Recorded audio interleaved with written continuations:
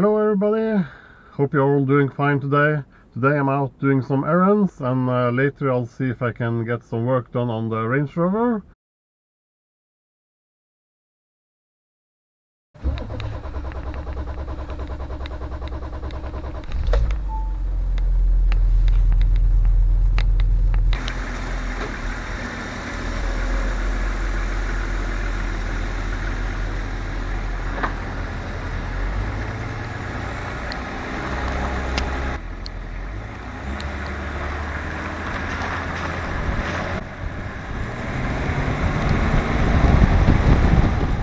Okay, enough of me driving around doing errands. Let's get to the front airbag that I actually did yesterday.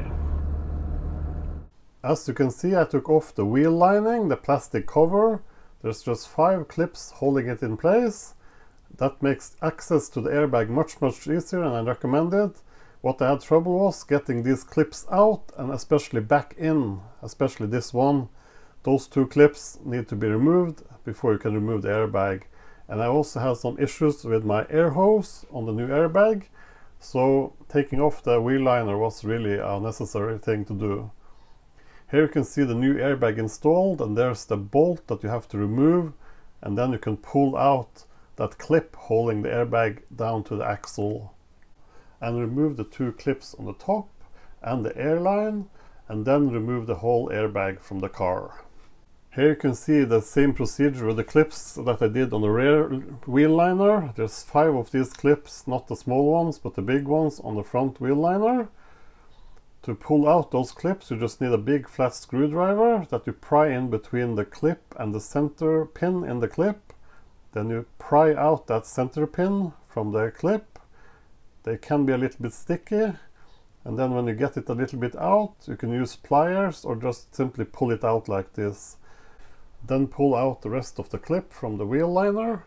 Maneuver the wheel liner out of the wheel well by push the wheel liner towards the center of the car to detach it from the metal and then remove the liner.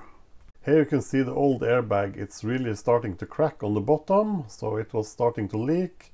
And there's the hole for the clip. And here's the 2 clips on the top that holds it to the chassis. Assembly was a bit tricky because the bottom clip was really hard to get into the airbag. I had to file down the rust on the axle to get that extra ½ millimeter to actually hit the hole.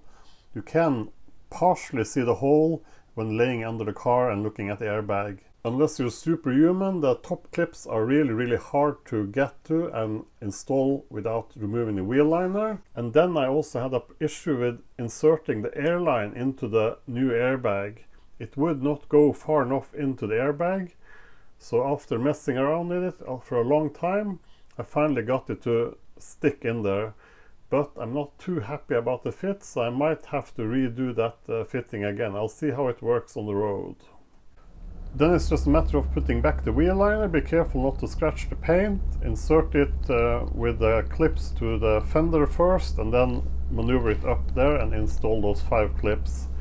I hope you found this useful and interesting. If you're new to the channel, please consider subscribing. If you want to leave me some feedback, which I really love, use the comment fields below.